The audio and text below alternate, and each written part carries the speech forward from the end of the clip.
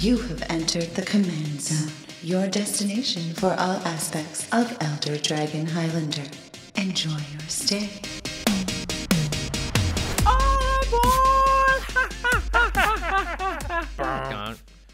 That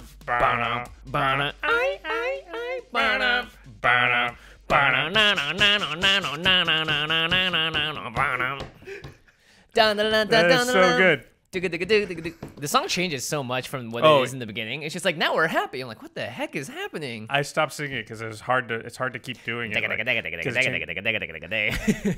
remember playing that Guitar Hero. That was my first introduction really to that song. All right, okay. On a scale of 1 to Freddie, how good are you at Guitar Hero? I am Jimmy on that scale. Like, we are blood related and we share a lot of Are you almost talent. as good as him? No. He's way better. If you didn't know, Freddie Wong, Jimmy's brother, was one of the best Guitar Hero players in the world. Yeah. Showman specifically, because a lot of times the competitions back when they had competition for Guitar Hero, people would just go up and just plank, plank, plank, plank, plank, plank, plank. But Freddie, having played guitar and was a big fan of Led Zeppelin and other classic rock bands, would throw it behind his head, play headbang into it and play. There's that one YouTube video from one of their early videos where he's riding a bike or something. Yeah, he was riding a bike and playing Through the Fire and the Flames. Put that video on, Terry. The one where he's they've got a TV in the back of a car and he's riding a bike behind it and playing it or something. Yeah, it's ridiculous. It's awesome. All right, tangent. Yeah, anyway, how's it going, everybody? You are listening/watching the Command Zone podcast. I'm your host, Jimmy Huang. How's it? It's Josh Lee Kwai. I keep saying how's it. I'm so sorry. No, but I'm saying that's our thing. HOW''S_IT. And I'm saying HOWZIT. Yeah, that's right. So obviously we sang a song that involved a train, and this train is actually a Dragon engine. We're doing a deck tech breakdown of the commander I wanted to build from the Commander 17 set, which is Ramos Dragon Engine.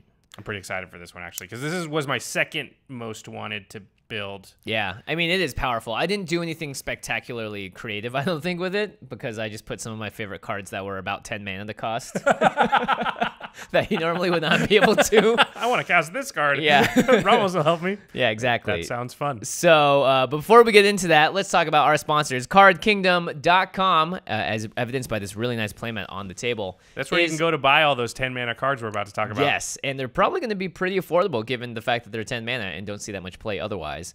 But use the affiliate link, though, when you buy them. You go to a cardkingdom.com/commandzone. That's our only affiliate link now. We don't have a bunch of them. I don't know why we ended up having 3 or 4 different ones, but there's no Game Nights one. There's no C17. There's no Archenemy. It's just cardkingdom.com/commandzone. Use that when you buy all of your Magic product or when you buy your Ultra Pro product, and you will be supporting the show. Yep. You can still use the old links. They'll still work, but we're just simplifying it from here on out. Ultra Pro is the other sponsor for the show as well. I mean, look, love Ultra Pro. I remember when I was a kid buying Ultra Pro sleeves for the first time, and I switched around for a bit, and then there was complaints about quality here and there. And then when I finally came back to Ultra Pro with the Eclipse sleeves, I have been very happy. Every single limited event and pre-release I've done now has been with those sleeves, and I haven't had to change them out yet. I haven't had a single one break on me. I'll even say I use the Sriracha sleeves because it's kind of become my thing because of that episode of Game Nights for my pre-releases and my live drafts and everything. And I bought a bunch of them because I thought, incorrectly, but I thought that they would probably break apart because, honestly, the sleeves were known for doing that in the past. They're art sleeves, too. Yeah, and I've been using the same package for ever since Ether Revolt. So nice. That's how long they've lasted. And I'm like, well, geez, what am I going to do with all these Sriracha sleeves? I have a stack this big of them because I didn't go through them as fast as I thought because the quality's come up. So definitely check out Ultra Pro. That does support the show. The other way to support the show is directly by going to patreon.com/commandzone. In fact, we call out one lucky patron every single episode, and this episode is dedicated to Zach Schuler. Thank you, Zachary Schuler. I don't know if that's your full name, but you are a patron, and we thank you for your support. Gentleman and a scholar. Gentleman and a scholar. Or Zachary. You rock. Thank you so much. It's probably Zach because he would have put Zachary on there otherwise. I buried the lead again. You just you love that term now. I forgot all about. Well, I think you used it originally, and I was like, I get it. You're burying you're spoiling something, or before it's what? Boy, we actually have an Ixalan Preview card today. Oh my gosh, we didn't even say that we have one, but we have one. Yeah, we do have one, and it's a fun one, and it's a card that I'm very excited to preview for all of you because. Hang on a second. It's the kind of card that I have. It's the kind of card that I've always wanted to play in Commander because this kind of effect is really fun for me, honestly, and I think it's the kind of thing that causes mad chaos as well. But this card, it's an interesting one. We get to cheat with our preview card because of game nights. I think by now you will know. Actually, game nights might be related to. Are you burying the lead again? I'm burying it. We're not. I think officially we're not supposed to talk about that yet. So forget what I just said. I was very vague. Anyway, we just happen to have our preview card here. Yes. Unrelated to game nights. Okay. Our Ixalan preview card is Axis of Mortality. Mortality, I almost said morality. I mean, that too. You're an immoral person if you play this card, I think, because it's kind of wild. It's an enchantment. And then you do the thing like in game nights. Yeah, Terry, make that happen. So Axis of Mortality is a 4 white enchantment, and it says at the beginning of your upkeep, you may have 2 target players exchange life totals. And then it says the Church of Dusk teaches there is no gain without loss, no triumph without sacrifice, no drink of exquisite crimson without a dying gasp. Yeah, and that part of it costs 2 in the white to do that part. Exquisite crimson means blood, right? Yeah, so it's the vampires. Church of Dusk teaches there's no gain without loss. So it's 2 in the white. Players may not gain life this turn. If a player loses life, instead, exquisite crimson. Okay, none of that stuff is true. Yeah, so this is a card which allows you for 6 mana at every upkeep, your upkeep, you can have 2 players exchange life totals. And it's a very ridiculous card because one, it's 6 mana, so it's a little hard to cast, I think, in Commander. And not bad. It's not bad, but I'm usually very protective about my 6 mana slot because I generally don't want to cast something for 6 mana that does nothing. It does literally nothing, yeah. But if you can flash this out, I feel like this is a card that causes a lot of chaos at tables because someone's about to go out. I've had games, by the way, where I sit at 2 life and everyone goes just just ignore him. He's fine. I can kill him whenever I want to. Yeah, I'll kill him whenever I want. And then if you have something like Axis of Mortality, you can put the person in lead position all the way back, just like that. And there's no better way to have someone, I think, flail than have them go from 56 life to 2. I think this, there's a lot of life gain decks out there now. And I'm not saying necessarily you play this in a life gain deck, although you might, but you play this against a life gain deck. Oh, yeah. They've done all this work with the Loro or somebody to gain a bunch of life, and you're just like, boom, now I'm at 95. I think this is best position when you use it as a surprise. So if you can flash this out before your upkeep, it's the best. Because sometimes someone will be like, I'm in such a dominant position, I get to swing out with everything and not worry about dying. But they don't realize you have a card that lets you switch life totals. And then they'll leave themselves open for however many turns because they tapped out or did whatever, feeling in a commanding position. Yeah. I mean, let's be honest. It's going to only have fringe use, right? It's not super powerful. It's just a little bit cutesy. It's definitely cutesy. Yeah, and it's slow. Gosh. Yeah. I do like could you imagine a game where this stuck around for 5 turns? It would be super chaotic because you don't have to switch your own too, right? So I can just be like, Craig, you're at what? Jimmy, you're at what? Man, just switch you guys. Yeah, just whatever. Just for funsies. It's definitely or it's political. Well, hey, if you attack him and not me, then I'll give you his life total. Yeah, if you're in the game, I guess I'll give you the third person because you don't want to attack the person who you're going to get their life total. Right. I guess it depends if it's a very sort of twisty and turny meta where people are always being sunk down or put up due to various things. This is a fun way to really mess with that. If you had 5-color Marchesa, but you don't, but I'm just saying a deck that controls its life total like your deck does, where you're actually purposely bringing yours down, that could be something that you do. You bring your life total down with greed type effects or things like that, and then all of a sudden you switch it with somebody else. That's pretty good. Yeah. I would do it. I think the deck would already have to be doing that stuff. I'm not going to build a deck for Axis of Mortality, though. No. And I think this is also very meta-dependent. I think in certain play groups, this is just going to do tons of work. I could definitely see it in a more casual play group as just being one of those cards where everyone goes oh, not again, But even in a veteran, very spiky group, I could see this just doing work because taking someone that was in the commanding position and putting them at a position now where if everyone goes oh, we can all just swing out and kill them this turn, then, that's pretty significant. Be careful, though, because I could see playing this card out and then the person realizing that's in the commanding position that you're likely to switch their life total because they're in the commanding position and just being like, okay, kill you. Yeah. Not if your life total is super high as a result. Well, but you have to last till your upkeep or else flash it in. I'm assuming you have to flash it in. You have to flash it in, yeah. All right. Anyway. Ixalan. Yeah, that is Ixalan Axis of Mortality. Don't open that in your sealed pool. But don't open that in your sealed pool. It's true, actually. Don't do that. But otherwise, if open you do, you're bad. Yeah. Yeah. You're bad. You're bad. You're bad at Magic. If you open that in your seal pool, you are bad at Magic. Oh, boy. Yep, that's how it works. All right, moving on. Let's talk about Ramos Dragon Engine. It's a deck tech for a 5-color dragon. I'm very excited for this card because it is a commander that just... Wait. We buried the lead again. Wait, why? Well, we're wearing Oh, something. my goodness. We were burying a lot of leads. Someone get the shovel. Someone get the shovel. Okay, So, really quickly here. thank you for listening to our Ixalan Preview. Yeah, and if you're still here and you want one of these cool shirts, here, let me. It has something on the back, too. Oh, yeah. Game Nights.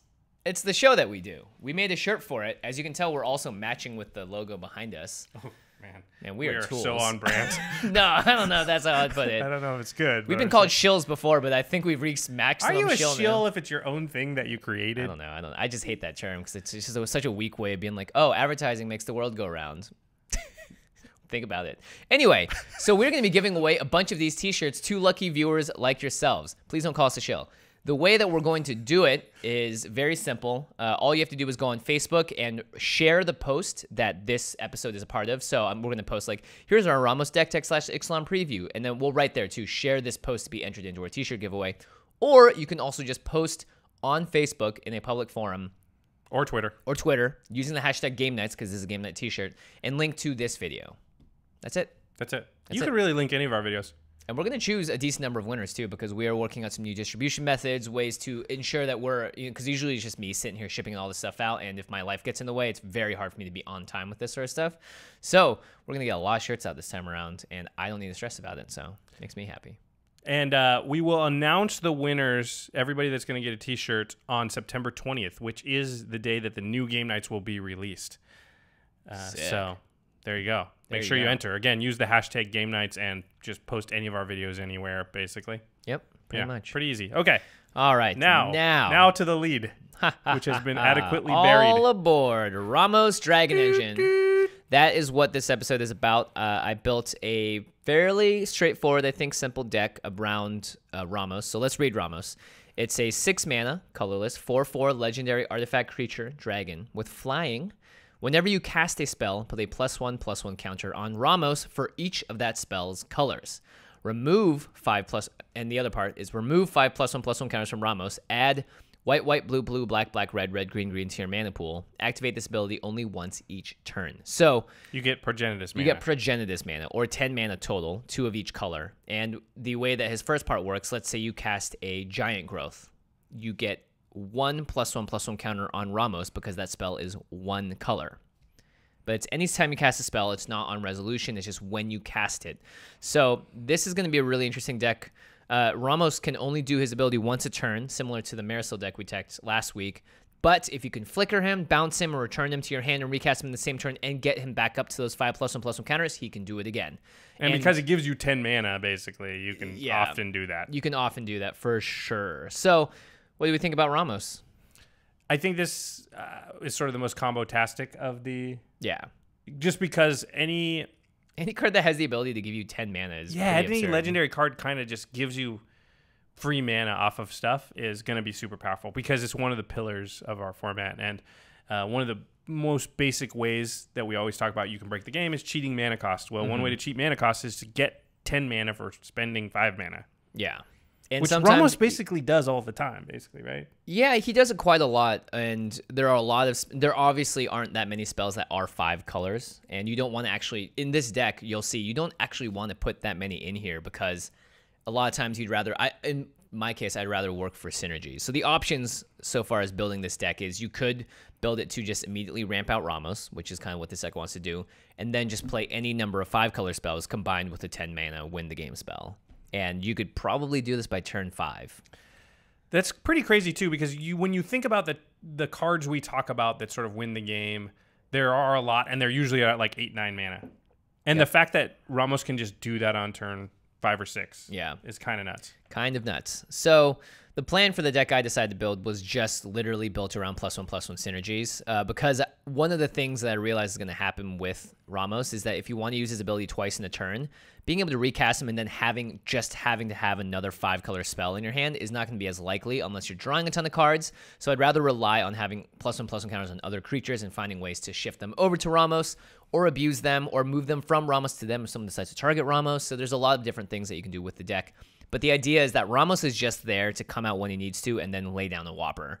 Otherwise, the rest of the deck should function. I mean, if you played this deck without Ramos, you would probably just avoid the 10 mana cards if you could, but then you'd also have a ton of really buff creatures, which I like a lot.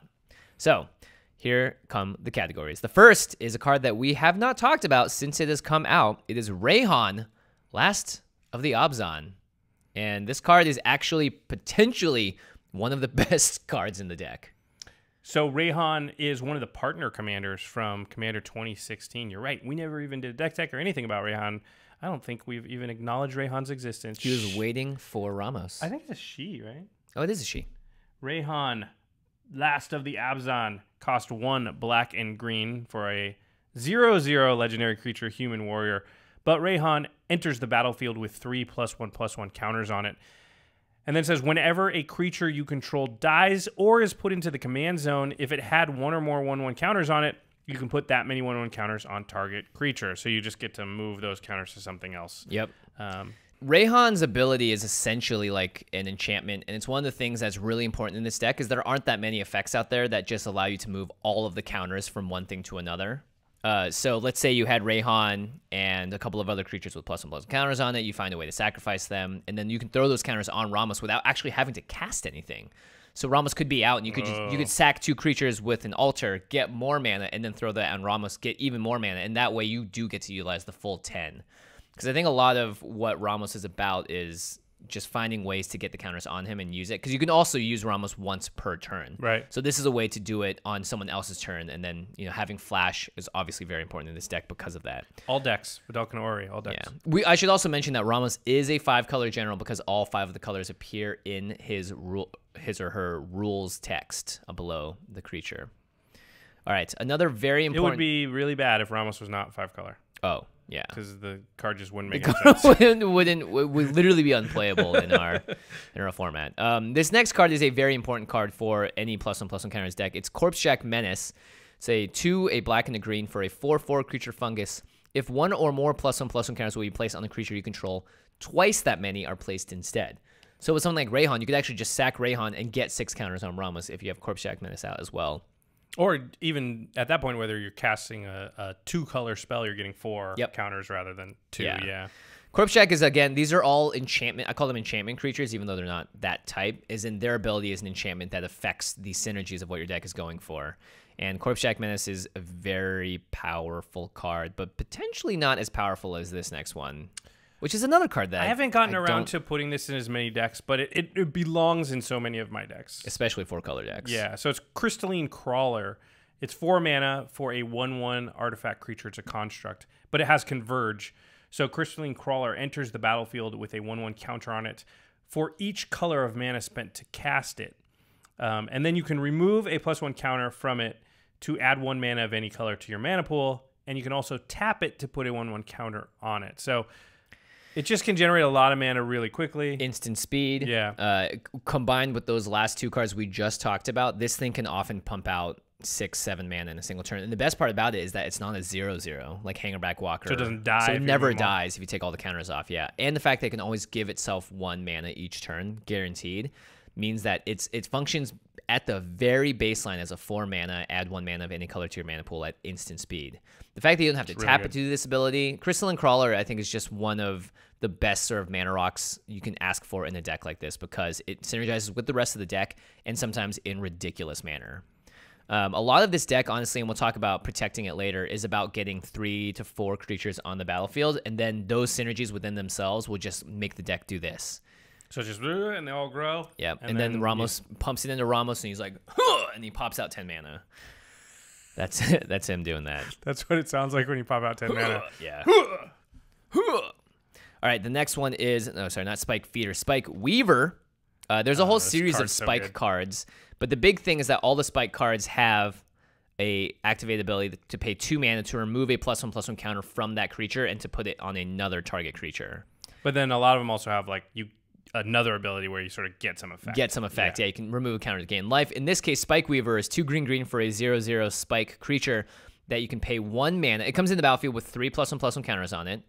And you can pay 1 to remove a +1/+1 counter to prevent all combat damage that will be dealt this turn. So it's also a fog on the stick. So good. Which is really, really good, yeah. And I was looking through all the spike cards, and I was thinking about putting them all in just because they have the ability to move counters onto other creatures. But it costs 2 mana to do so. More importantly, this has the ability to do so. Sometimes all you need is just 1 more counter on a creature like Ramos, so this can like add that last one. But having the fog on the stick, I think, is really important, especially if you're able to feed the Spike Weaver with +1/+1 counters from other places. Spike Weaver, I have in quite a few decks, and it's one of those cards that sometimes your opponent just can't beat. If you have ways to replenish the counters. Yeah, and they're just like, if I can't kill that creature, I just can't ever get any damage through on you. So, yeah. And that, with a utility ability you already want, which is moving counters around, is really good, yeah. The next category is called Abuse Ramos. And it's sort of it's a combination between abusing his ability and also having recasting, reblinking him sort of once per turn abilities. Getting around, it's kind of like Marcel, right? Where like they put the same clause, you can only use it once per turn, which doesn't stop all the shenanigans. It just makes you sort of take one additional step. Yeah. This first card, I would 100% run the original version if I could afford it. It's Magus of the Candelabra. It's a green for a human wizard 1/2, and you can pay X to tap it and untap X target lands. When your commander is generating you 10 mana out of nowhere, you're going to want to filter some of those into different colors, and Magus of the Candelabra does a great job of doing that. Because Ramos gives you white, blue, black, red, green, but sometimes let's say you need 3 green or 4 green. 3 red. Magus can definitely take that mana and untap a lot of lands, and then sometimes even cast another spell to put more counters on Ramos, or use that mana to do the sort of craziness, which is like blinking it, recasting it, all in the same turn. Also, if you have, like bounce lands, things that tap for more than one more than one mana, then all of a sudden Temple of the False Gods, you're actually gaining mana when you do it. Yeah. The card the originally was talking about is Candelabra of Thanos, which is a very expensive card. Yeah. But it's a really good card. And finally, a place to use this stinking card. Finally, Legacy Weapon. It's fat. It's a 7 mana legendary artifact, and you can just pay Wooburg to remove target permanent from the game. Exile target permanent, yeah. Which is pretty crazy considering if you have Ramos, it's just 2 things gone at once. Legacy Weapon also has the text, if it would be put into the graveyard from anywhere, you get to reveal it and shuffle it into your library instead, so you'll always be able to redraw it. But it's, I think, the cleanest way to use Ramos's mana, because you could use him to either just cast this at first and you have 3 mana left over, and then let's say you have 2 untapped lands, you can use it at least once, or you can just have it to be, it's because it's an instant speed thing, and if you're able to use Ramos on every turn. That's what I was going to say. You're going to want ways to use Ramos on everybody else's turn, because if Ramos has 10 counters, then I can remove 5 during my turn, get, 10 mana, use it, but then I want to remove 5 on somebody else's turn and get 10 mana on their turn. Is it only once? Is it each turn or is it your turn? Each turn. So Legacy Weapon gives you that ability to sort of get maximum efficiency from Ramos. Because I can assume that in this deck you have ways to put 20 counters on Ramos, but how do you take advantage of that? Well, just like Marcel, use it on my turn, use it on Jimmy's turn, use it on Craig's turn, use it on, Yeah. I mean, there's a lot of instance in here as well. Like a card like Obzon Charm literally just gets the counters on him. Oh yeah, it's just 3 mana. That's 3, and then you choose the mode to put 2+1+1 counters on a creature. Yeah. So for 3 mana, you get 10. Yeah, I mean, this is one of the best cards in the deck as Obzon Charm, because you could also just use it to be a path to exile for yourself, or in cases of card draw, you need it, you can use it there. But mostly, you're going to want to use it to be a 3 mana way to instantly put 5 counters on Ramos. It's a pretty good ritual. Yeah. It's better than 3 Dark Rituals. Yeah. So another great way to obviously use and you can do it at instant speed, so you can do it on their turn. Oh, Obzon Charm's really good. Yeah. I looked at all the charms. A lot of lists have every single charm on it. I'm like, I don't think that's right. I think you just got to pick and choose your battles, because I think either flooding a list with 5 mana, 5 color spells is a bad idea, and flooding it with all just the cards that have multiple colors in it is a bad idea too, because it needs to synergize with itself. Okay, sorry, I derailed us. We were talking about sort of abusing and blinking and using it more than once. Yeah. So Momentary Blink is one of my favorite sort of one-use instances, but in this case, it's got flashback, so you can use it twice.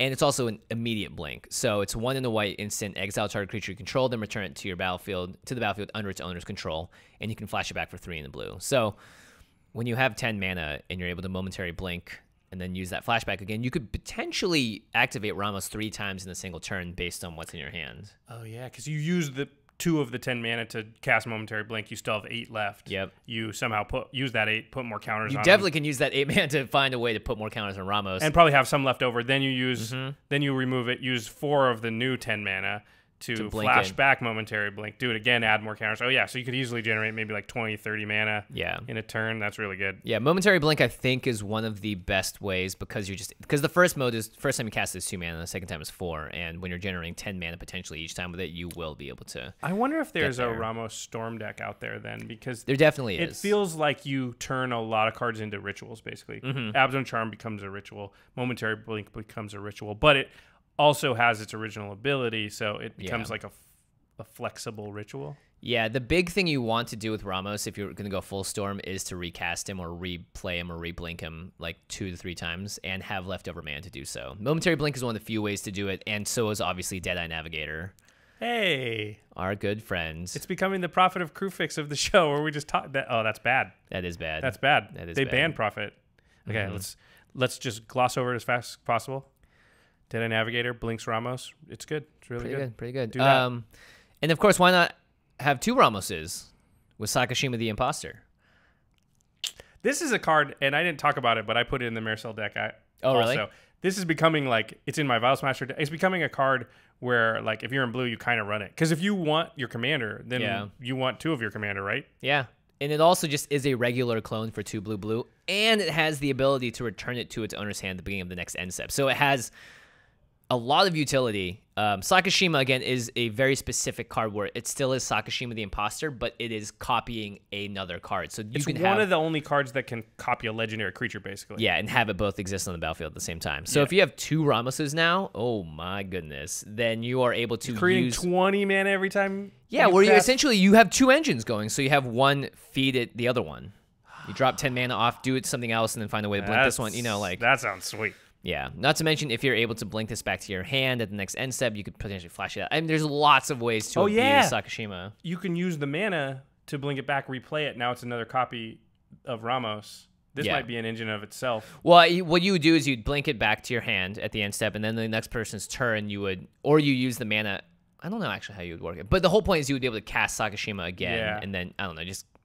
I like the fact that you can recast certain clones. That's the big thing to me. I like the fact that I could have 2 Ramoses out. I mean, hey, sometimes you only need like 2 Corpse Shack Menaces too. Now, let's talk about moving counters around and adding them on. This is one of the things that I wanted to do in this deck, but the problem is that often it's a very one-time effect. So you lose a little bit of card advantage when you do it. But we'll talk about the card draw later on, because having +1/+1 counters on a lot of different cards means you can draw a ton of cards. Especially if you're doing the abusey things with Ramos where you're having it enter the battlefield constantly. Some cards are going to be like, hey, I also like doing that. So the 2 cards that do this at instant speed are Bioshift and Fate Transfer. And these are conveniently some of the best cards in the deck because let's look at Bioshift. Let's look at that CMC. It costs 1 mana for an instant. 1 mana for an instant. But it's hybrid blue-green, so it would put 2 counters on Ramos for 1 mana at instant speed. And it also says move any number of 1/1 counters from target creature onto another target creature with the same controller. Yeah. So you just take a bunch, put them on Ramos. Actually, you don't even need a bunch. You just need 3. You just so need that you have 3, 5. yeah.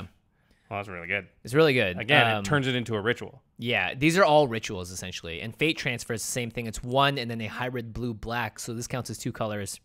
This is actually even better because it's move all counters from target creature onto another target creature. So you could steal from somebody else. Yeah. Or if like I don't know, like I'm sure there's gonna be some corner case where some creature has -1/-1 counters on it on the other side of the battlefield, and you can move that stuff around because it doesn't have to be under your control. Oh yeah, interesting. But it also adds 2 counters to Ramos. So those are the 2 of the instant speed take counters and shift them over somewhere else. This is the Kragus card in the deck is Gave or Gave, Guru of Spores. It's Gave. It's Gave. So this is an Abzan card, 2 in Abzan, 5 mana total. It enters the battlefield with 5 +1/+1 counters on it, and has 2 really important abilities. You can pay 1 to remove a +1/+1 counter from a creature you control to create a 1/1 green sapling green token. And then you can also pay 1 to sacrifice a creature and put a 1/1 counter on target creature. So this essentially does the same thing that Spike Feeder does, where for 2 mana, you can take a counter and put it anywhere you want. But in this case, you're paying 1 to make a creature and remove a counter, and then you're paying 1 to sack a creature to put a counter on another thing. But you can sack anything you want. So this combo is obviously very well with Rayhan because he wants creatures to die. Yeah. So you can sacrifice any creatures at this point. And especially if you've got one of those doublers. Yeah. Now all of a sudden, every time you sack a creature, you're creating twice as many counters when it moves someplace else. That's why I wanted this deck to work without Ramos, and all these creatures work really well with each other, because if you have Gave out and someone like Rayhan, then you can choose, all right, am I going to try and go wide? Am I going to try and make one creature really big? There's lots of different ways that you could go around using the counters to your advantage in just a regular board state situation. But in the case of Ramos, Gave is a 3-color card. You're going to add counters on by doing that. And so it's not that hard, really, to get the counters on Ramos by using all of these sort of auxiliary cards that are friends of it, if that makes sense. Cool. And then there's, of course, Forgotten Ancient, which is... this deck actually shares a couple of things with Animar, I noticed. Yeah, because you're playing with +1 counters. So Yeah. Forgotten Ancient is 3 and a green for an 0/3 creature elemental. It says whenever a player plays a spell, you may put a 1/1 counter on Forgotten Ancient, and then at the beginning of your upkeep, you may move any number of 1/1 counters from Forgotten Ancient onto other creatures. Oh yeah, this is really good with Ramos. Yeah, so you don't even need to necessarily do it just at your upkeep. You could have, again, something like Rayhan, and then this will just be able to move it over, or a Spike Feeder, Escarler, or Gave, where you can take counters and move them around, or like sort of the instant speed cards we talked about earlier, the Bow Shift, Fate Transfers, to just throw all the counters on whenever you want. But because this is whenever any player casts a spell, this thing ticks up really fast. Tends to tick up very quickly, yeah. Yeah. Now, if you guys have noticed, there are a lot of legendary cards in this deck. So legendary matters is one of the big themes of the deck as well. So you're going to want to... Now, it kind of sucks because when I made this list, these cards had not spiked up in price. This one spiked like crazy because of the change to Planeswalkers. Yeah. So if you didn't hear, they revealed the new Jace from Ixalan, and they made a rules change so that now Planeswalkers are all legendary. They have the legendary subtype. Yeah. And they changed the Planeswalker rule so that if I have Jace the Mind Sculptor out, I can also play, what's another Jace? Jace Beleren. And I can have them both on the table, whereas they used to sort of, you'd have to choose one, and it would sort of work like the legendary rule. I can't play 2 Jace the Mind Sculptors. Right. But I never could anyway. But also what this means is that cards that refer to the legendary subtype will now be able to target or refer to Planeswalkers. So this card, as a result, basically overnight, like quadrupled in price. Yeah. So yeah. Anyway, sorry, but it is good in this deck, so we're going to talk about it. Yeah, it's Captain Sisse. It's 2 a green and a white for a 2/2 legendary creature human soldier. You can tap to search your library for a legendary card, reveal that card and put it into your hand, then shuffle your library. So now Captain Sisse can find every Planeswalker, essentially.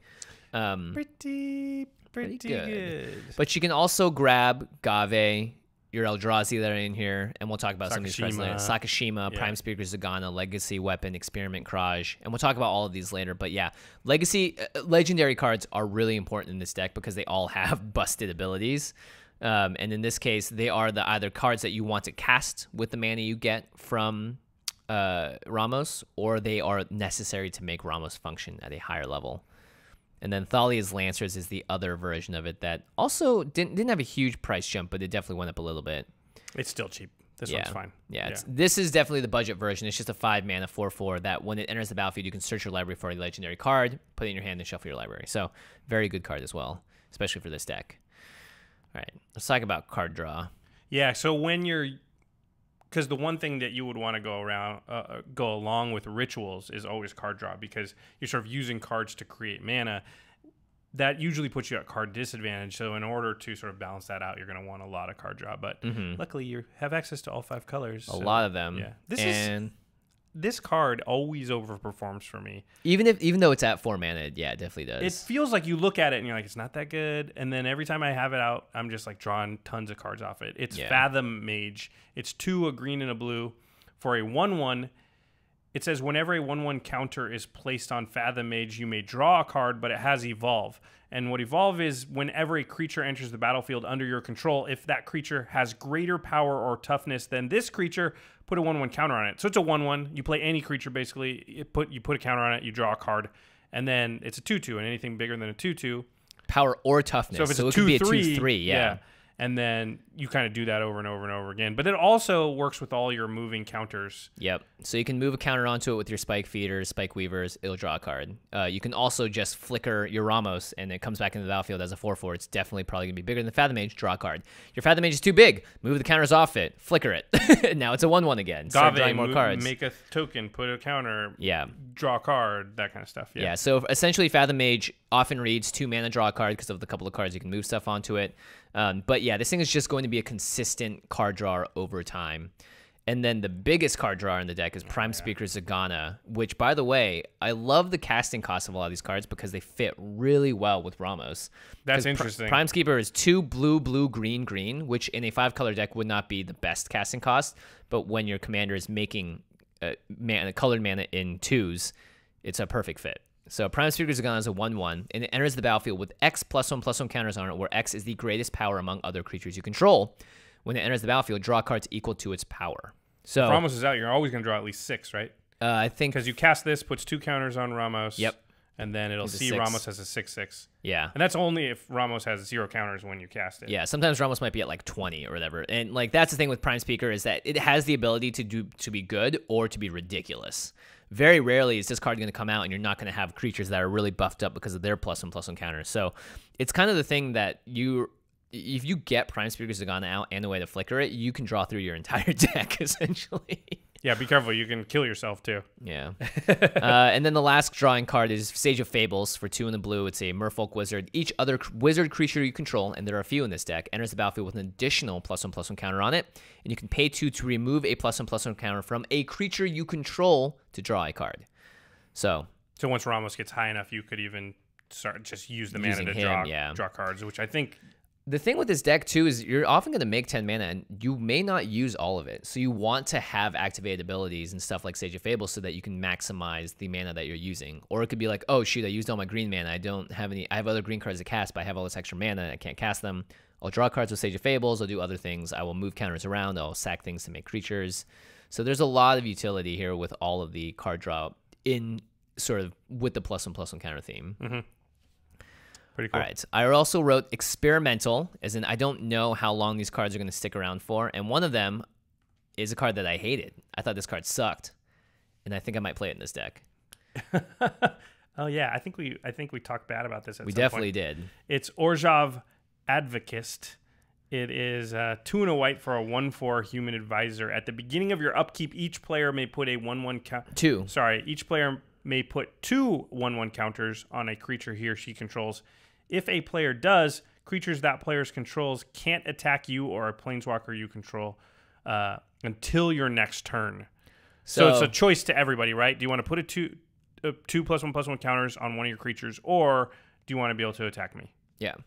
And a lot of times, the reason I hated this card is, everyone gets the benefit. Yeah. But this is one of the few decks, I think, where you are going to be able to take advantage of the +1/+1 counters more than anyone else. And maybe the reprieve of not being attacked is actually good for a deck that's trying to combo out and play 20 mana worth of cards in a single turn. Ramos is kind of trying to get to that point where I have all the pieces, and now I can cash in my counters for mana, which creates the mana to blink them, to cash it in again and get in this loop. Yeah. Yeah, and like sometimes all you need is a way to get counters on consistently, because I think that's one of the problems this deck might run into, which is I've got all my sweet combo pieces out here, but I don't have a single way to put a +1/+1 counter on anything. Well, you just have to cast any spell, though, at that point for Ramos. Yeah, so for Ramos. But if Ramos isn't out, then I think Orzhov Advocist is one of those cards. Advocist is one of those cards that helps fuel the rest of the deck. But this card might also still suck. So who knows? Like if you play against a deck with 0 creatures, like a Mizzix deck just like scoffs at this card and says like, "Wow, you really put that in instead of another one." This next one is just like if you got a +1/+1 counters theme and you're in blue, then everyone's going to want to play Sage of Hours. Yeah. So it's a 1/1 for 1 in a blue. It has heroic. If you target it with a spell, then you put a 1/1 counter on it. That usually doesn't matter. The real important text says, remove all 1/1 counters from Sage of Hours. For each 5 counters removed this way, take an extra turn after this one. So let's say you've already used Ramos once in the turn, and you're using his mana to cast more spells and more spells and more spells, and Ramos is up to like 15 counters now. Well, move them all over to Sage of Hours, and you just took 3 extra turns. Yeah. So The point of Sage of Hours is it's not a fun card to play against in a deck like this because you have the potential of taking multiple turns in a row. It's not like remove 5/1/1 counters. You probably have the potential to go infinite with some crazy combination of cards in here. It's probably it's not the goal of the deck, but it's not the possible. goal of the deck. Yeah, I mean, like if I really wanted to go infinite, I'd be putting in mnemonic walls and stuff to rebuy momentary blinks and those kinds of cards. But in this case, sometimes you don't need infinite turns. Sometimes you only need 2 extra turns to win the game. And I've never cast Expropriate and not won. And usually you get like 2 extra turns and that's it. You know, if people are smart. Sometimes you get 4 if people aren't, in which case you really win. But there's not. I can't think of a game where I've gotten 2 extra turns and not won the game. Yeah, so Sage of Hours has the ability to, because Ramos has such a fast ability to make a lot of stuff, and then you have ways to move that over with the mana that you create from Ramos. So it's definitely a very dangerous card. It would be a kill on sight if I ever played against it. Here's deck. Another legendary. Yeah, Experiment Crage, 2, again, same casting cost as Prime Speaker Zagana, 2 green, green, blue, blue. Experiment Crage has all activated abilities of each other creature with a +1/+1 counter on it, and you can tap to put a +1/+1 counter on target creature. So Experiment Crage is also another version of Ramos. Does the activated ability only once each turn? He gets that too. Yes, he does. Yeah, he gets that too. Yeah. So I was just thinking, man, could you all of a sudden? But you're right. Yeah. So Experiment Crage can become another Ramos. It essentially comes down on the battlefield and becomes a Rayhan, Ramos, and every. It's like Sakashima. Yeah, it's like Sakashima, but even better because it's It's kind of like the Marisol of this deck. As long as the creature has a +1/+1 counter on it, all of a sudden Experiment Crage now is just like mega amorphous. Oh yeah, this is the Quicksilver elemental of this deck. Yeah. Interesting. Yeah. Oh, that's pretty good. Yeah, so this card is actually, I think, really busted. Again, it's another 6-drop, but you're not really worried about all cards. You need to do is, remove 5/1/1 counters to get a 6-drop out, and a 4-drop, and whatever mana you happen to have had untapped at that point. Like, Ramos seems ridiculous. If you look at the ramp in this deck, too, a lot of it is 2 and 3 mana ramp cards, like Farseek and Kodama's Reach and stuff, and then a lot of 3-drop artifacts, because what you want to do is essentially ramp out as fast as possible, get Ramos out in turn 4 if you can, and then things just go ham from there. Which is pretty fun. And the nice thing, too, is that it's a 5-color deck, but you don't need colored mana to play Ramos. And then once Ramos is out, he's going to fuel the 5-color you need, so you don't need a ton of fixing either. It actually makes the mana base in this deck relatively cheap. Or at least you could. You could, yeah. It makes it a lot more forgiving as well, because Ramos will cover your butt in a lot of those cases. And even a lot of like the activated abilities of Crystalline Crawl and like not Fathom Mage, sorry, like Gave and stuff only use generic mana, so you don't need a lot of colored mana for this deck. All right, now that you have 10 mana from Ramos, you obviously just need to end the game. So here are just a list of some cards that can do so. I like this. You're just like, I don't know. All the usual suspects as far as the biggest, most expensive game winners. Yeah. Rise of the Dark Realms. That's 7 black, put all creature cards from graveyards onto the battlefield under your control, and you have a mana left over afterwards, too. Just saying. Insurrection, our old go-to. We've talked about rarely these days, but it basically threaten affects all creatures on the battlefield. You just need 1 extra red for this, actually. Yeah, so you got to have an extra red, and then you can steal everybody's creatures, and they have haste until end of turn, and then you return them at end of turn. But generally, you would return them to a bunch of dead people. Yeah, they're going back because the player died. Yeah. Tooth and Nail, you can be entwined for 1 extra mana, which is pretty good. Time Stretch. This is probably the real game winner of the deck. It was like, hey, give me 2 extra turns. Just immediately 2 extra turns. And what did we just say? Time Stretch. Yeah, if you turn 4 Time Stretch, whoa, what the heck? You're going to do great. Oh my gosh, you don't have Progenitus though. Where's Progenitus? I was thinking about putting Progenitus in, but if you look at the creature, it's protection from everything but board wipes. That's a good point, but still, Progenitus. We call it Progenitus mana. And then you have, of course, you also have Expropriate, Eldrazi. Like being able to cast Emrakul, the Promised End, very early seems great, and you might even be able to cast this with like tons of mana left over, depending on what's in your graveyard too. Man, Expropriate. Yeah, Expropriate. I mean, it's just ridiculous. I literally have never cast Expropriate and not won. Yeah, because everyone gives you extra turns. I've never resolved it. It's gotten countered a couple times, but. Another important thing about this deck, though, is you have a ton of extra mana sometimes. So Gemstone Array is a perfect way to filter the mana into different colors or just store it up over time. You can store it because, if I've got 20 counters on Ramos, that means on your turn, I just put some on Gemstone Array. On, Megan's turn, I put some more. And then I'm getting 2 for 1 mana for the price of 2. But because I can sort of carry it over, it's worth it. That's a really good one. And then I have a card like Crystal Shard in here as well, just to be able to bounce Ramos whenever you need to.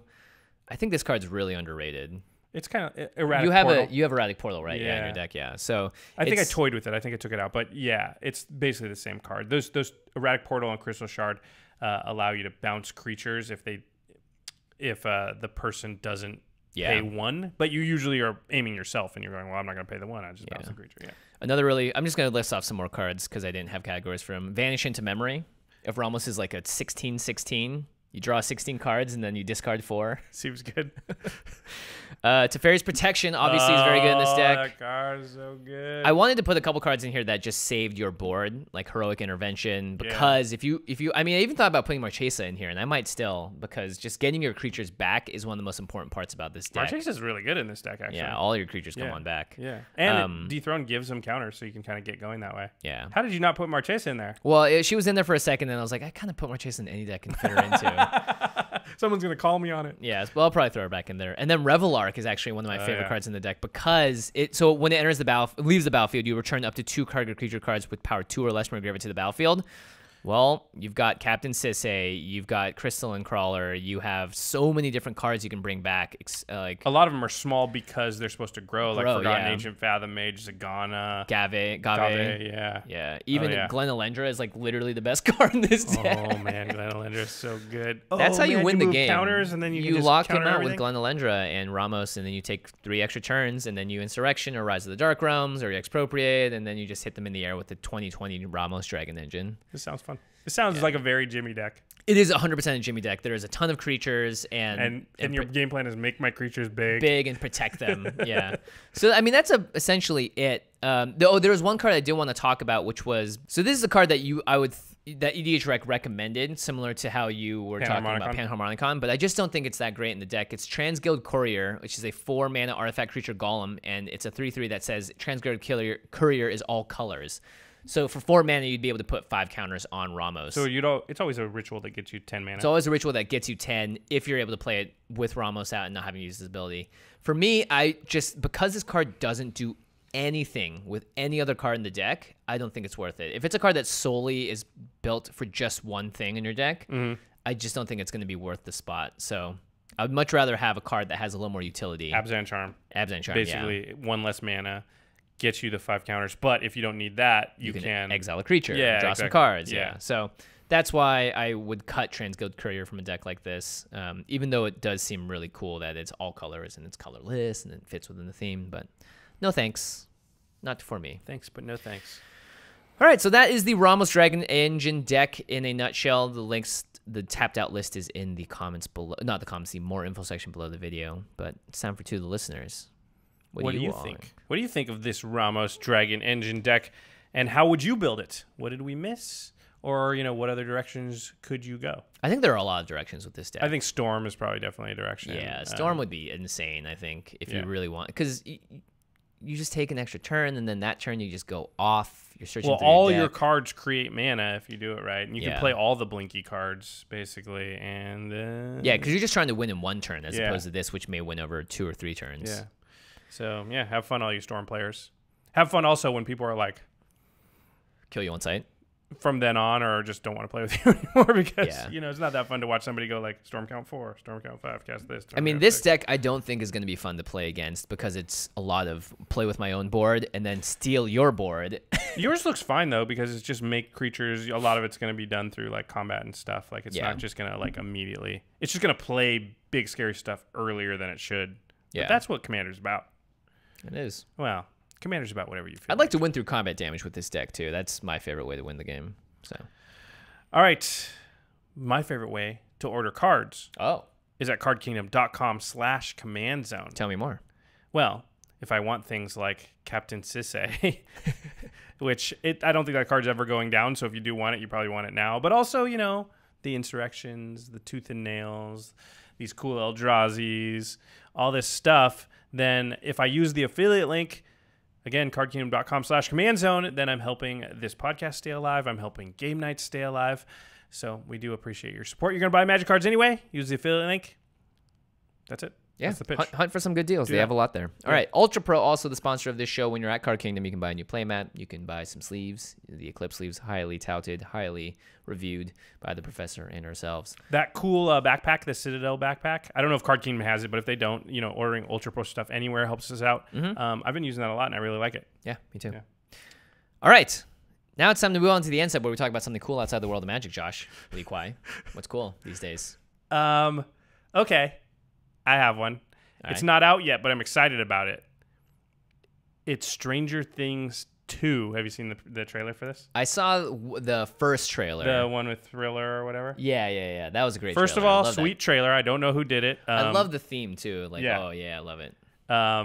Also, oh man, I hope it's good. I really hope it's good. Yeah, do you want to explain why you don't think it might be good? Because it is 100% true. Yeah, I'm worried because, and I think people don't understand, but the production cycle for Stranger Things 2 is so truncated because they were an unexpected hit and they were basically, reading between the lines, pressured into getting the second season done as soon as possible to capitalize on all the hype from season 1. And it's usually just a recipe for disaster because this happens all the time in Hollywood. And you'll notice that the second movies in a series or a season or, a TV show or movies or whatever is often worse than the first season. And why is that? It's the same people usually doing it. It's because they usually have years to work on the first season or the first movie. And they did. They pitched it to like a ton of Everyone studios said that, no. They've been developing the script forever. They've been refining it and fixing it. And finally, when somebody says, okay, let's make that, it's the best version of it. But now it's a big hit.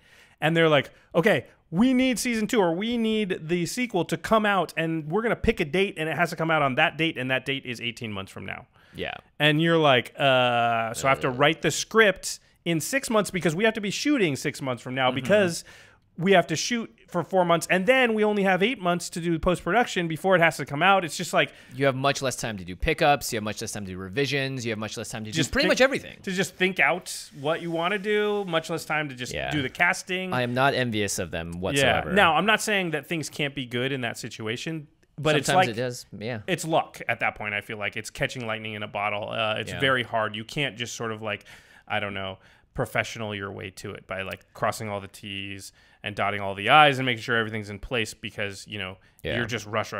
So, luckily for us, the cast is incredible. There's a lot of highlights about the show that aren't necessarily tied to production. So we'll see what happens. I hope. I really want it to be good. I'm worried it won't be, but it's coming out soon. I am excited. I am hyped. So Stranger Things 2. If you didn't watch the first season, that should be the big message here, right? You should watch the first season of Stranger Things so that you're ready for season 2. So if you didn't check it out, we talked about it a ton when it was sort of the big thing. You have T-shirts from it too. It might be like my favorite. I'm pretty sure it's like my favorite like series of anything in like the last, I don't know, 7 or 8 years. Yeah. I mean, it's small, so it's like like Game of Thrones I really like, but it's a big thing. There's been some ups and downs with it. The best episode of Game of Thrones are probably a little bit better than the best episode of Stranger Things, but Stranger Things was so, I'm going to say perfect. It wasn't perfect, but so perfect for what it was in such a small gap that I would say that by that measure, I think it's probably my favorite thing in the last like 7 or 8 years besides hardcore history. Cool. All right. What else is your favorite thing? What else? You know what else is your favorite thing? My other favorite thing is the Masters of Modern podcast. That's our sister podcast, Alex Kessler and Ben Bateman. I almost forgot their names somehow. They talk about Modern as a format, all things competitive Magic. You can find them on Twitter at the MMcast. They also have a Facebook page. I don't know the URL for that offhand. But the best place to find them is on collected.company right next to us. Yeah. Check them out. Make sure you check them out. Make sure you also check out the video versions of these podcasts at youtube.com/the Command Zone podcast. We are in a new set. We're going to reveal what this whole new set looks like when the next Game Nights comes out. So stay tuned for that. The only way to go and see that is thanks to our YouTube. We're not supposed to tell them that it's about Ixalan yet. Yeah. It's okay. We let it slip. It's about adventure on the high seas. On the 15th. But you know what? The good thing is no one's still listening. Yeah. Yeah, no one's still watching. Oh my gosh. Right, watch the tweets are going to come flooding in. The editor for the show is Terry Robertson. He edits these podcasts that you're watching right now. Maybe he cut out that part. Yeah, totally. Yeah. Did he did. YouTube.com/the Command Zone podcast. And special thanks, of course, to Geoffrey Palmer at Living Cards MTG. He does the opening and closing animations of the show, which you are about to see right now. See you guys next week. Peace.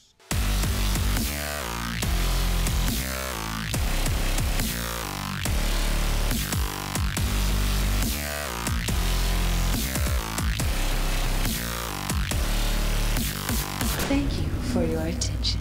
For further inquiries, send an email to commandcast@rocketjump.com or ask us on Twitter @JFWong and @JoshLeeQuai. See you later, alligator. Greetings, humans.